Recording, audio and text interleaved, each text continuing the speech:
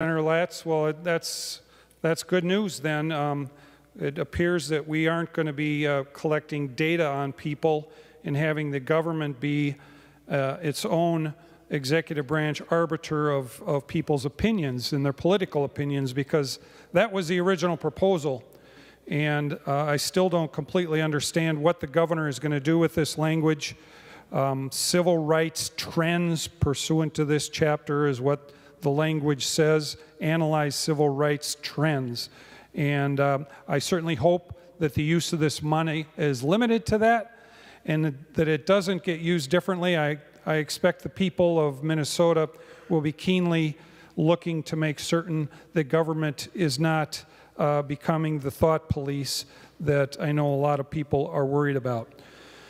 So the other, one of the other provisions I talked about was the provision that begins on my line number here.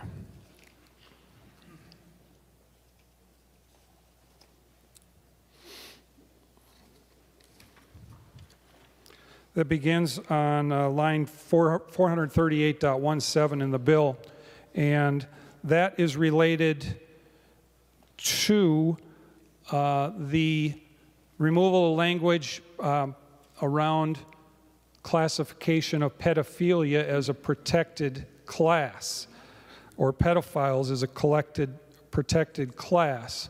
And I'm going to turn to the language, and I know others have talked about it, but I apologize, members, it's 522 pages.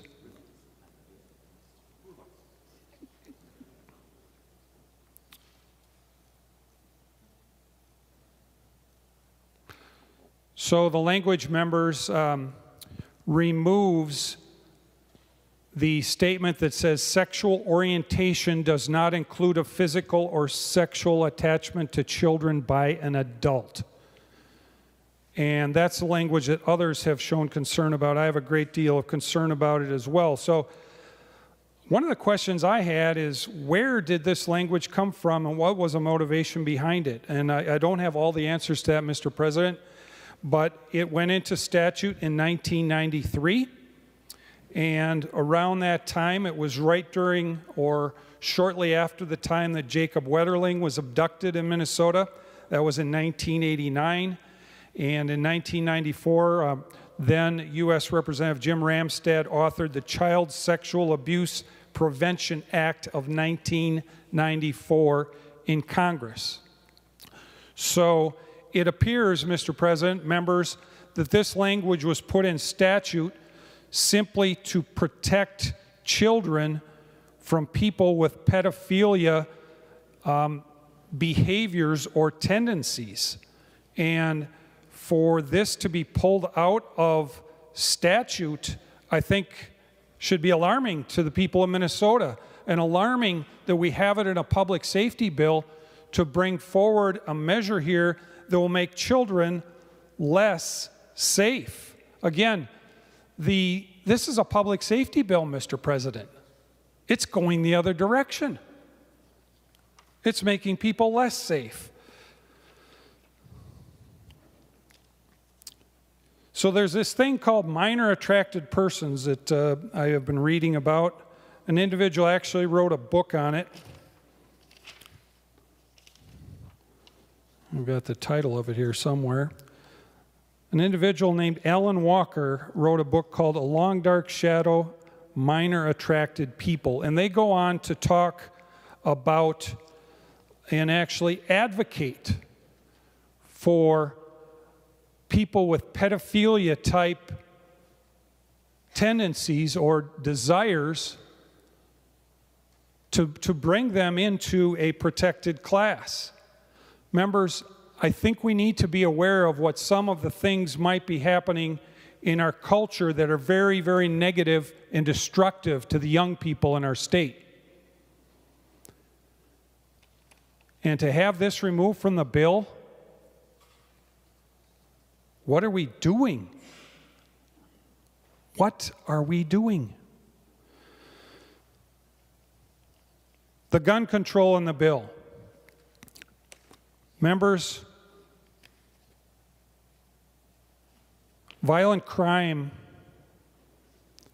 in Minnesota and the United States has been increasing.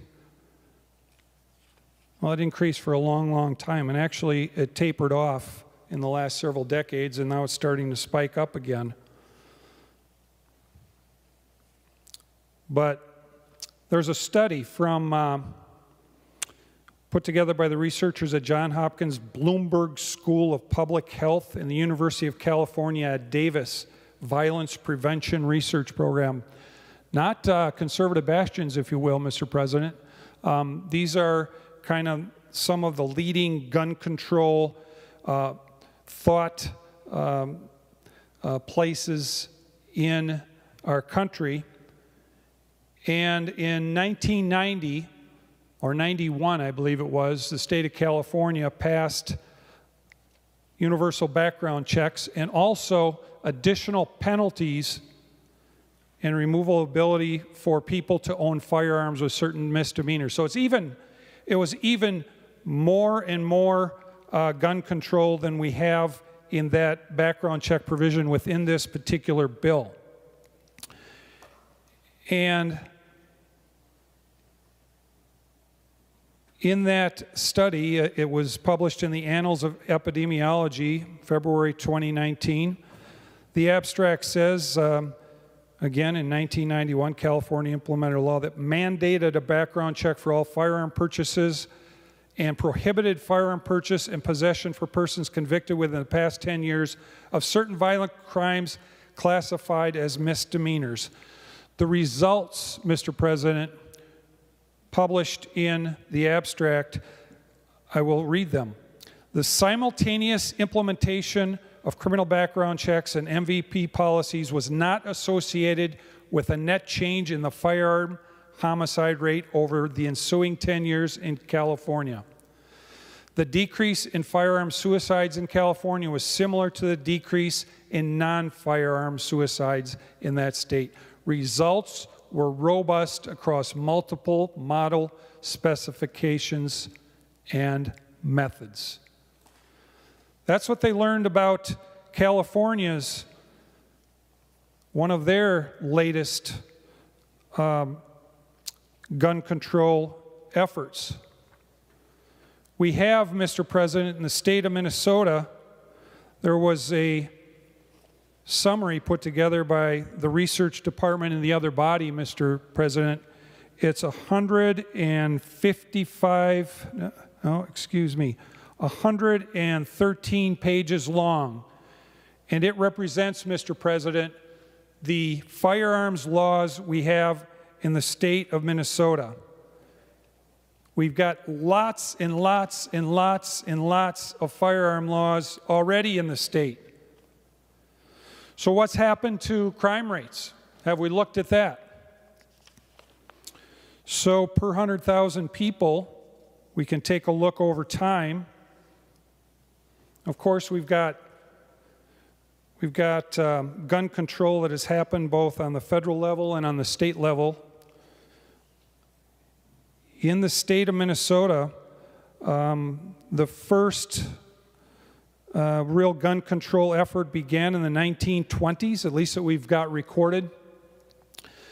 Back then, we had, the first one was 1925, make state parks gun-free zones. That was one of the first gun control efforts. In 1933, Minnesota restricted or banned automatic firearms. And then in 1945, we placed limits, or our state placed limits on the transportation of rifles and shotguns while exempting handguns. Back then, Mr. President, the homicide rates per 100,000 people was 38. The aggravated assault rates was 171. That was in 1945 in the state of Minnesota. So after 1945, we had a bunch more laws that came forward. The Minnesota Gun Control Act of 1975 instituted various regulations on carrying, possession, and use, the transfer of firearms from FFLs or federally licensed dealers to private individuals, restrict classes of people from possessing and using firearms. That was the Minnesota Gun Control Act in 1975. 1977, short-barreled shotguns were banned. 1977, another restriction, clarified transfer rules and instituted a waiting period for some pistol transfers. 1982, another prohibition came, limited exemptions of transportation of pistols. 1985, actually an expansion that goes the other way, preempts local regulations on firearms. That was a preemption statute that many of us are familiar with. 1985. 1986, recodified some new permit carry laws. 1987, another restriction, limit restoration of rights for those convicted of violent crime. 1993, prohibited public carry of rifles and shotguns. By 2003, Mr. President, we had gone from 38 homicides per 100,000 people to 123. That was in 2003, a 323% increase in the state of Minnesota. The aggravated assaults went from 171 in 1945 to 7,333, a 4,200% increase in the year of 2003, Mr. President. So we had some expansion of firearm freedoms that actually went the other way. We had concealed carry expanded in after 2003. 2005, the concealed carry was expanded and made Minnesota a shall issue state. We saw more expansion happen in 2009, allowed the transportation of uncased and unloaded rifles and shotguns in limited situations. And during that time, members, the aggravated assaults remained about the same. The homicides went down to 94. In 2015, it was 97. And then since then, we've come back up. There was restrictions placed again in 2019, where we expanded firearms and eligible persons to harassment.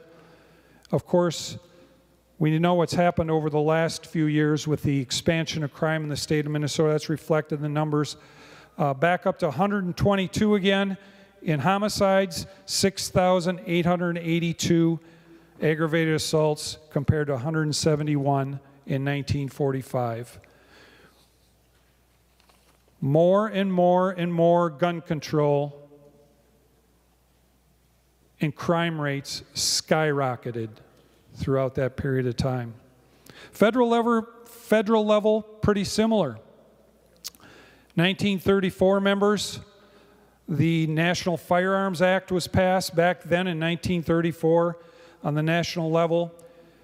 3,421 homicides per 100,000 people. Went up to, we had a bunch of restrictions on that happened federally in 1938, 1968, another one in 1968, 1986, another restriction in 1988 and 1990, more restrictions in 1993. By the time we got to 1994 and banning semi-autos that look like assault weapons and large capacity ammunition feeding devices, we went from 3,421 per 100,000 people, Mr. President, to 21,314 per 100,000 people in homicides within the United States. We saw that taper off then over the early 2000s and 2010s. Today we're at 15,000, actually 2022 we're at 15,214 homicides per 100,000 people, a 444% increase in homicides per 100,000 people between 1934 with all of those gun laws in 2022. During that time period, Mr. President, members, the aggravated assaults per 100,000 people went from 23,390 in 1945 to 660,860 in 2022, a 2,825% increase in the aggravated assault rate within the United States of America from 1934 to 2022. All of these additional gun laws placed on our statutes with the false promise that it was going to somehow reduce crime, when in reality crime was increasing the whole time. We are coming again with false notions that we are somehow going to solve the violence within Minnesota by taking guns away from law-abiding people, and in this bill actually decreasing the consequences for bad people that do bad things to other people. We're going the wrong direction, Mr. President. Mr. President, members, let's defeat this bill. Let's allow a bill to come forward that Republicans and Democrats can put together, one that will actually increase public safety and fit the narrative of the budget area that we are dealing with, instead of creating one that punishes the good guy and gives a jail get-out-of-free card for the bad guy. That's what this bill does, Mr. President. We're going the wrong direction. Please vote no. Thank you, Mr. President. Senator Dames. Well, thank you, Mr. President, and I just wanted to bring up a couple of things. I'll keep this short, but you know, the language in here